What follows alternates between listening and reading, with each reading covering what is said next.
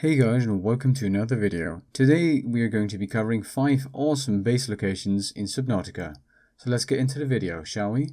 So at number 5 we have a base located in the kelp biome. Now the reason this base is so cool is because one, it's centered in the kelp biome, which is pretty close to the grassy plateaus, at least in this area, and has this nice arc as you see on video. And at night with the filmic filter it gets really dark here, so if you have the glowy parts in a plant area, then it looks really cool, and if you put some light here it's going to look very nice at night. It's a very useful location, and it's a very beautiful location to build a base at, because I mean, just look at the kelp biome. How can you not like the kelp biome? And the arc can be used for some cool observatory locations, and you can put the moon pole at the edge close to the red plains or grassy plateaus. All in all, very nice base location, and all your basic resources are in the area, and it's not too far from the life pod either. Now at number 4 we have a base located in the mushroom forest. Now there's a massive tree, and this is a pretty popular base location throughout most Subnautica players, as I've seen so on the internet and some base builds from some other people.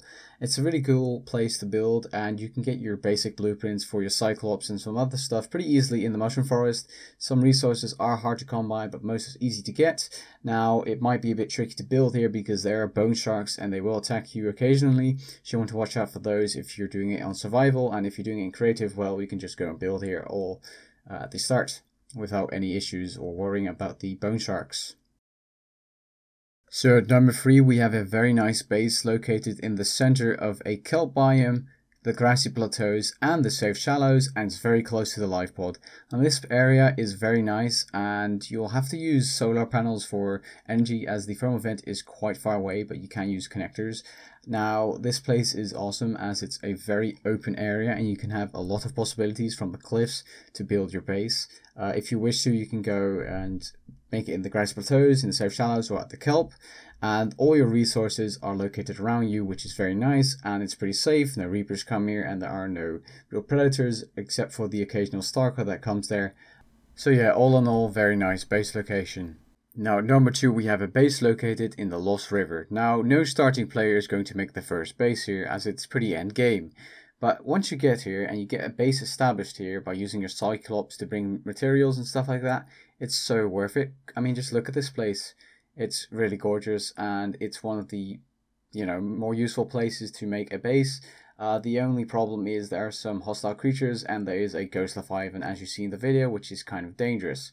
Other than that, it's truly an amazing spot to build a base, and very worth it once you finish your base here.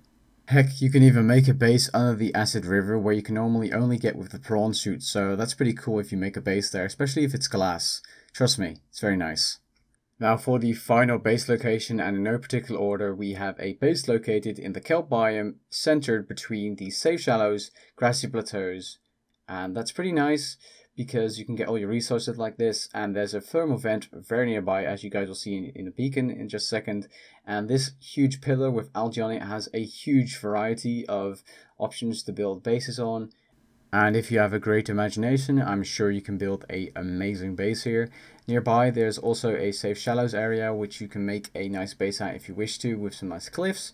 And all in all, it's a very nice base, and of course the kelp biome is just gorgeous. As you see, the lighting will change, especially once I go inside the kelpy-ish area, and then it gets all green. I'm just going to show you guys the thermal vent here. It's like 100 meters away, so you can easily power your base with huge amounts of thermal vents, and it's all kind of nice, or thermal generators.